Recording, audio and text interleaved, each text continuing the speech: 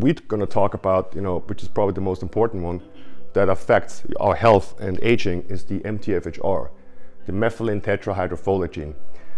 About 50% of the world's population have this gene mutation. And so what does it mean? That means, let me put it this way. Imagine, I take the crude oil out of the ground and I put that in the gas tank in the car. The car can do nothing with it, right? Because it needs to be converted, refined to gasoline. Well, in the human body, it's the same thing. All the raw materials in the body need to be converted. And that gene is responsible for converting our nutrients to its usable form, so the body can actually use it. And if you have the gene mutation, if you're lucky, you only have one from your mom or from your dad, which is either the 677T or the A1298C. And if you're unlucky, you have both genes broken, and then you need to really change your diet and do something about your methylation.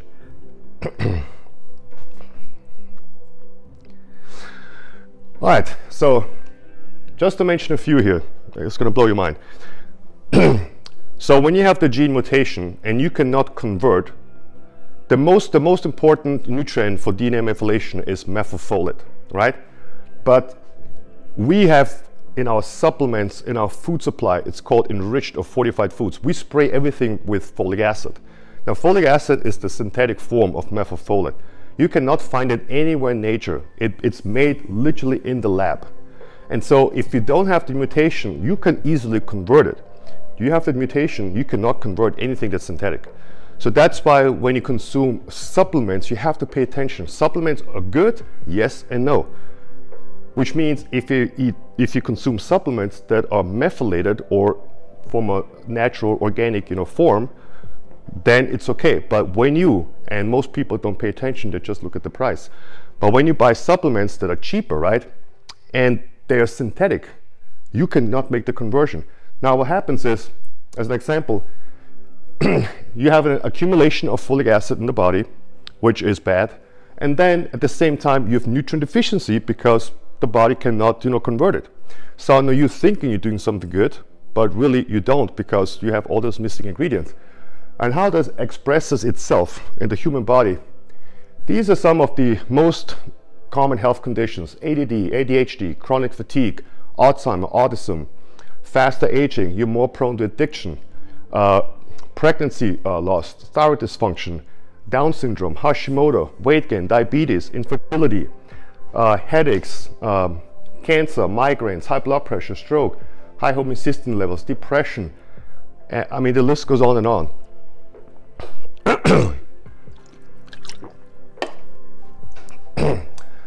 So that means when you have the gene mutation, you probably have one or more of these issues. To put that in perspective, I had a client, the kid was 9 years old and got diagnosed with ADHD. And she noticed that every morning when the kid was drinking orange juice or was eating the cereal, it turned to a wrestling match to get the kid in school. Kid was all over the place, couldn't concentrate. And so, make a long story short, they came to me and we did the test, and sure enough, we had the broken gene. So we had to remove all the fortified foods, and we had to give the kid all the supplements, to support the methylation. And within 2 days, the kid improved. After 2 weeks, the kid got off the drugs, and never really had, this condition. The same is autism. We have so many misdiagnoses, in the United States, which is insane. And put this in perspective. That's what it all comes down to. It all comes down to profit. When, let's say, you have an expensive, rare plant at home, right? You paid thousands of dollars for the plant, and all of a sudden your plant, the leaves are turning brown and sagging, and you see the plant is dying. You're like, oh my God, and you're not a specialist, right? So what you're gonna do? You call a specialist, a pathologist, right? Now they come, they look at the leaves are dying, right? Which is the symptom, right? Do you think they're gonna go and try to rescue the leaf? Or do you think they're gonna go down to the root cause, and check the soil if there's nutrient deficiency? What do you think is gonna happen? They're not paying attention to the leaf. They go right down to the soil, to the root cause. And once they identify, the nutrient deficiency, and then they just add it, what happens? The leaf, the symptom, turns green again. So that means that our plants have a better healthcare system in place than we humans, because the way we, attack any of these, we don't go down to the root cause. We just cover the symptom. Okay, you go to the doctor. If you're lucky, you get 15 or 20 minutes of your time, right? So you tell the doctor your symptoms and everything. The doctor is matching your symptoms with a health condition or disease, like a label, right? And once you label your condition, then he's matching it with a drug and sends you home. Bye, that's it. And so the funny part is, it's just basically trying to get the leaf from the plant, green again, but the root cause issue is still there. Now, there's a few reasons why they don't do that. Number one is because it takes a long time. If a client comes to me with a health issue, and I start investigating, it takes hours and hours. Doctors don't have the time. They don't get paid for that. They get paid 60, 70 bucks for the visit, and then for the prescription drug, and then charging insurance to make some extra money. If they would sit down at home after work, and spend hours to see what is the root cause, what could happen with this person, they don't get paid for that. So why would they do that? So it's a sicker system, really. And another example is with autoimmune diseases. So many people get misdiagnosed with autoimmune diseases, and especially when it comes to lupus and stuff.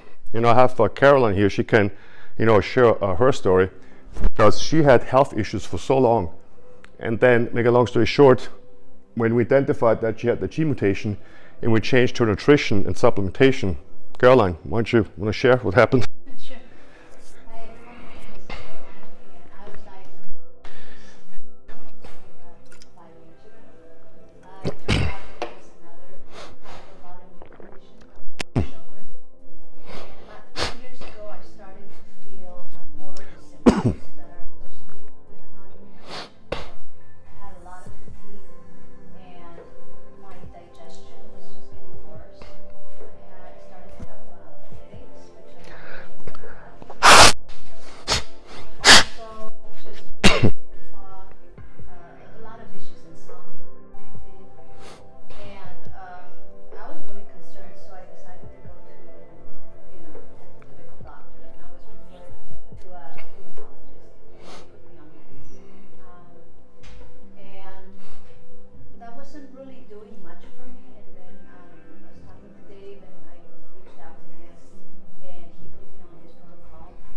And the first thing we did, we started from identifying that obviously I did have that gene mutation that he's talking about.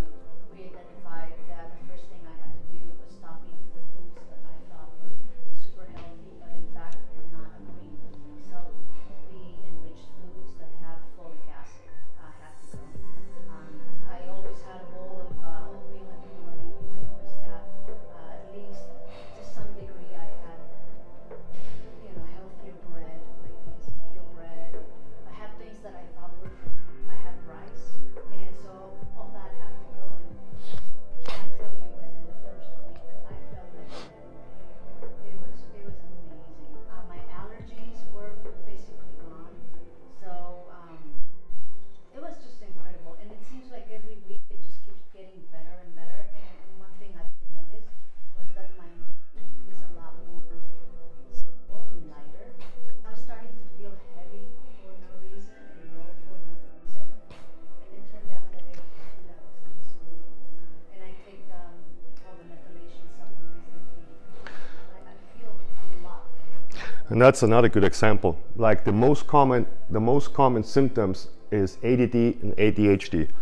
So let me explain how it is. A healthy person, right? We don't think about this, but this is happening internally. You have a thought coming in, and then you dismantle the thought. Next thought is coming in, dismantle the thought, and so on. So you can carry a conversation, you can focus and remember things, right? But when you have the gene mutation, your brain works like this. Thought comes in, can't dismantle it. Next thought comes in, can't dismantle it. And now you have like 10 thoughts. You're talking to a friend of yours, and you look at this jacket, and the logo reminds you, oh, I'm supposed to take a vacation. And your friend goes, oh, I forgot to tell you, my grandma died. Oh yeah, that's a good idea. So you're like totally off. And that's exactly what happens with the kids, right? They can't focus in school, and then they put them on Adderall or Ritalin. So what's happening is, you know, they want to increase your nervous system to keep up with the fast pace of your brain. So that's why they give you amphetamines. But really what you're supposed to do is just calm everything down, not raising everything. And that's exactly, and it could be something, you'd be surprised how many times we've identified the MTHFR gene mutation, and, you know, and all those, you know, health conditions disappear. Like, you'd be surprised. I've seen transformations, mind-blowing. Like, people like suffer from stuff like that for all their life, you know, and they're taking drugs and nothing works. They're just covering the symptoms, remember, the leaf, right? But the root cause, going down the root cause, would be investigating if you have the gene mutation. And you can do a simple test to find out. And if anybody's interested with the testing, work with 10x Health. All right, so I want to emphasize, you know, the methylation again, because it's so important. We don't talk about this stuff, especially not in healthcare. So methylation is basically, you know, remember okay, let me explain this. The methylation in the body is like a traffic light, right? Let's say you have like millions of traffic lights in the body to regulate the traffic, right? So if the traffic light is working, you know, it can smoothly, you know, regulate everything, and everything is working. But what happens when the traffic light is dysfunction? You know, now, you know, each car has to stop at the intersection, you know, and let him go, and everything slows down. Worst case scenario, what if green comes on, you know, on both sides? Boom, now everything is crashing. And that's what's happening in our body. And so those traffic lights, you know, control which genes has to turn on and off, building and repairing DNA and RNA. It also slows down the aging process when everything is running smooth. And it reduces the risk of heart attack and stroke by 75%. And we bombard ourselves, you know, with medication. And then it balances your homocysteine levels, which, by the way, is a great indicator. If you do a blood test and you constantly have elevated homocysteine level, then you most likely have the gene mutation. Also helps with maintaining good mental health, processes hormones, detoxifies the chemicals and heavy metals, also from the brain, fighting infection, building immune cells, and also, you know, balances your histamine. So that's why when you have like allergies, you know, a lot, and, you know, heavy weight, there could be nothing else than methylation. And you ask yourself, oh, I moved to this city, all of a sudden I have this and I have that, right? Well, to some degree it is true, but if it's something you had all your life and you can't get rid of it, then you have to check your, you know, methylation. And then it supports neurotransmitters to prevent depression, anxiety, and mental health disorders. You know, that's like, you know, like your brain is really heavily get affected by that when, you know, your genes are not turning on and off, if that's not regulated. And yeah, and of course, the most important is it works with vitamins, minerals, and essential fatty acids. So I'm gonna emphasize that here. The body needs raw materials to function. In the same way that the car or anything, you know, anything with an engine, right, needs the right liquids, the right ingredients to function. You know, we take care of our cars better than our human body. So how do you expect that all this in the body is working, all the traffic lights are regulating your traffic, if you don't give the body the raw materials? And we're going to talk about this more in detail, like what kind of materials. Right, so imagine everything we just talked about, you know, the methylation. These tiny balls, those methyl groups, control, you know, the entire methylation process. So what can interfere with your methylation? Environmental factors, pollutants, which you live in a big city like Phoenix, you know, it's perfect for that. Chemical toxins, you know, which we have on a food supply and a cleaning supply. Pesticides. Okay, let me say pesticides. Not too long ago, I was reading a new study about berries, non-organic berries. They want to see how much pesticides and insecticides is in there. So when they squeezed the juice and investigated the juice, there was so much pesticides in there, they could take the same juice and respray the crop. And that's what we consume every single day. And we know that glyphosate is causing cancer. So now and that's why I don't touch anything if it's not organic, especially berries. When it comes to fruits, right, the skin is like a sponge. Everything goes in the inside and we consume that. And then we have, here already talked about the genetics mutations, so that's the MTHFR and some associated gene mutations. And then nutritional, you know, problems, which we're going to go into in a little bit. That could be a lecture in its own. There's so much to talk about. Then stress, like mental and physical. And then medications, antacids. Anybody taking antacid medications here, on and off? Nobody? No heartburn, nothing? Wow, that's impressive. All right, so antacid medication, interferes with methylation, but also when you constantly have heartburn, right, you think that you have a lot of stomach acid, but it's actually quite the opposite. When you have low stomach acid, for the most part, you don't even reach the acidity that's needed to close the esophagus lid, right? So here's the stomach acid, food comes in, it starts boiling, but the liquid is so low that the esophagus doesn't even get the signal to close. And for the most part, the acidity is off too. Now you're digesting the food, and the stomach acid is, splashing up your throat. And that's what you feel, as, heartburn. And the only way to fix that is to increase your stomach acid. So the problem is, we take an antacid, which kills the stomach acid even more. So you're actually adding to the problem, and you will never get out of there. And then that can cause nutrient deficiency and everything. If anybody ever has seen undigested food in their bowel, in their poop, that's a serious issue. And then there's methotrexate, which is a drug that's used for cancer. And then metformin, which is a diabetes drug. Yeah, that one actually is part of the longevity drug also. That one actually has unbelievable benefits. However, like the yin and yang, everything has to be in perfect balance, and you have too much. Nitric oxides, and then the antiseptants, which is like pills for infections. Yeah, and so the reduced hydrochloric acid, which we just explained. And then also the aging itself, depending on how you treat your body, will also affect the methylation. And then of course diet, alcohol, and drugs. All right, let's get back to folic acid, because I think that's important. So we already identified when you have that MTHFR mutation, you have nutrient deficiency because you cannot convert some of those important nutrients for DNA methylation. So we already know now how important the DNA methylation is. All right, so now you're like, oh, okay, well, I just take some supplements to replace it. But now you don't know there's a difference between folic acid and methylfolate. Now most people just go for the price, right, and just get the cheaper crap. And then you consume folic acid. So what happens? So if you consume folic acid supplements, studies have shown whether you have that gene mutation or not, it causes cancer. You increase this, the cancer, especially prostate cancer. And you can find that in all the processed foods, multivitamins, some of the energy drinks, even some of the protein powders. You'd be surprised. All right, so and now that is the biggest issue here in the United States. We spray folic acid on our freaking food supply. Let me give you the history. It started in 1933, after the World War. And maybe back then they had I don't know, maybe it was for good faith because people were suffering, they had nutrient deficiency and everything, and they know that folic acid, methylfolate, is one of the most important nutrients for the human body for DNA methylation, the traffic light. And so they decided to spray, our entire food supply with that. If you consume this stuff, you get exposed to that every day. And remember, there's a 50-50 chance that you might have the mutation. And if you do, and you have some of those health issues we talked about, and you go to the doctor, they just take care of the leaf to cover the symptom. So they never go down the root. Well, there are some doctors, they take their time, sure, but I'm talking about mainstream and the majority. And so if you eat breakfast cereals, bread, rice, now we're talking about white rice. However, if it's organic, they're not sprayed with folic acid, or let's say they shouldn't be.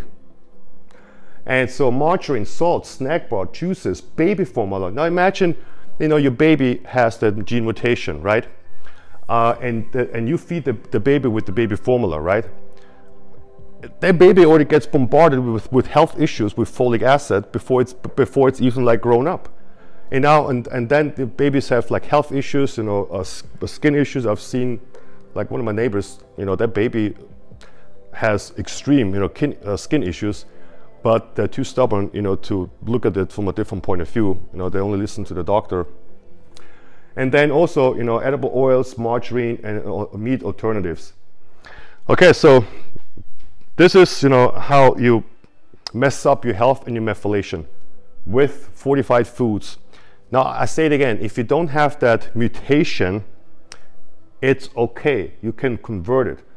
But again, why even exposing yourself to something that's made in the lab if you can have, for the same price, the methylated form?